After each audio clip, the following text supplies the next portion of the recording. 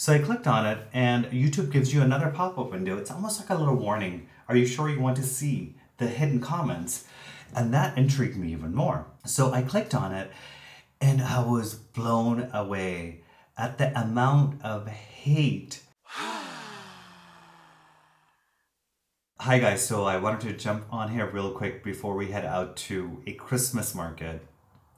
I was on YouTube this week and I was going through the channel, cleaning it up, and I go to this section called the comments. That's where I respond to comments and I catch up on the comments and I read through comments. So there is this subsection within the comments section within the YouTube studio where the comments are held for review. And typically it's if someone used profanity or it's a spam or whatever.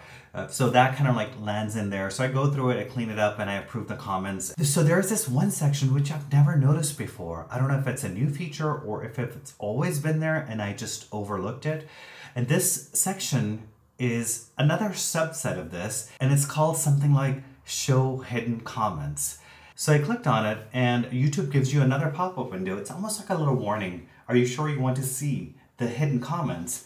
And that intrigued me even more. So I clicked on it and I was blown away at the amount of hate. I would say there were probably roughly around 10 or so comments, and each one of them was worse than the one before. So the comments were like a mix of threats and mix of name calling, but just really, really bad stuff that you would never hear an adult say or even a child say to anyone else. So then that got me thinking.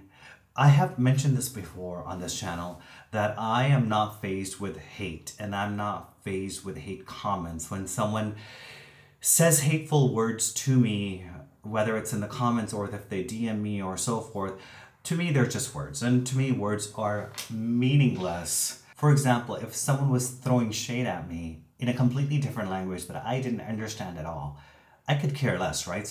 Because I don't even understand it. But if someone were to say hateful things to me in German or English or Punjabi or Hindi, I would know what that person means and what they're trying to say to me.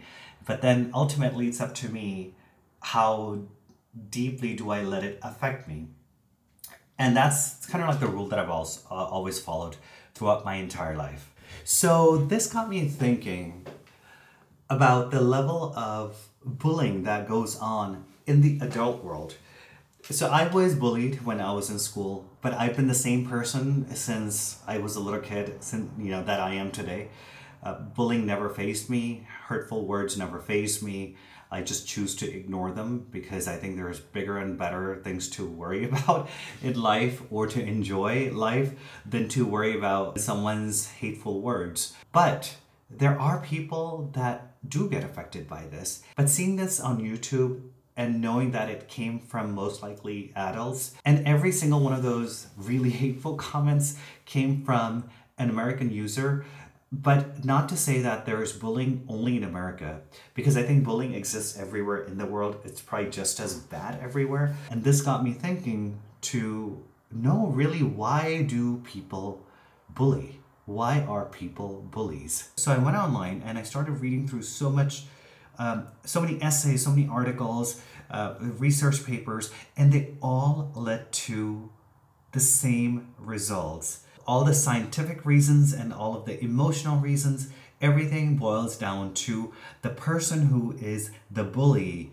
They have an issue in their life. It's their issue, but they're projecting onto other people. They want to feel like they're in power. They want to feel like they are in control. And they try to gain control by intimidation, humiliation, and insults. So they target something that they know that is unique about you, or something that you are conscious about. And they target that specifically to make you feel less, to make you feel more conscious about it. It could be based on race, religion, ethnicity, sexual identity, like really anything. So there's not one pinpoint area of what people will bully you on, but they will choose something that they know is unique about you. They will pick that because it doesn't fit into the norm of the society, and they hammer at it until you break down, because that is their goal, is to break you down. So now the question is why? Why do people do this? So the first and the foremost,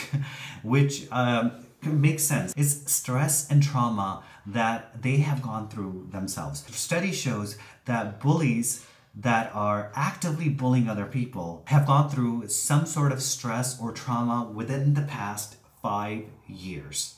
And the stress can come from changes in life. So typically they would have either a divorce that has happened. They're not able to handle this emotionally, so they become the bully. It could also be a death of a relative, or a loss of a job, or a loss of a career, loss of monetary gains. So anything that's trauma or stress that they have gone through could result in them behaving as a bully in order to cope with their own insecurities. So you might wonder, why do they do this? It's because practically they're masking. So it's like someone who is addicted to alcohol. When they go through something traumatic, something stressful, they turn to alcohol or drugs. It's basically masking their pain. So they turn to this negative behavior to cope with their own negativity. Now here's the interesting aspect.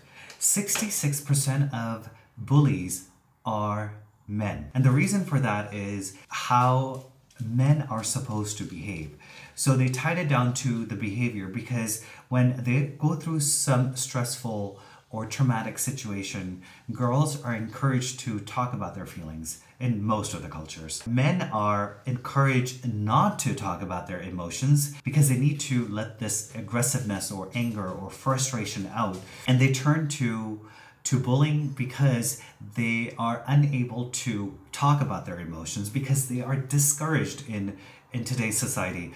The third thing is that a study shows that people that are bullies, they have low self-esteem. And targeting someone else and bullying someone else is their mechanism for masking their own self and projecting the attention to someone else when they're in a group setting. So they try to deflect that negative attention back onto someone else rather than onto themselves. Next, I found that bullies most likely have been bullied themselves. So it's kind of like a vicious cycle. So as a child, if you're bullying in school, study showed that they were being bullied by a parent or some guardian within their household. The child then goes to school and also becomes a bully because this is learned behavior. And the last point I want to make here is, which this really made sense to me because this is what I have witnessed myself. They have very difficult time in maintaining relationships, whether it's intimate relationships or friendships, and everything seems to be at a surface. Trauma and stress that they have gone through, they have lost trust in cultivating those deeper connections. Anyone who's watching who is experienced bullying as an adult, whether it's on social media or if it's at workplace or if you're in school and you're watching this, it's not about you. Bullying is never about you. It's always about the person who is bullying. Maybe this discussion today helps you in dealing with people that are negative, people that are bullies, people that try to control your life. But don't listen to anyone. Only listen to your own heart. Only listen to your own wants and needs, because this is one life that you have and you want to live it to the fullest without anyone having to tell you what to do or how you should behave or how you should be in any aspect of your life. It's your life. Live it to the fullest. Thank you guys so much for watching, and I will see you in the next video.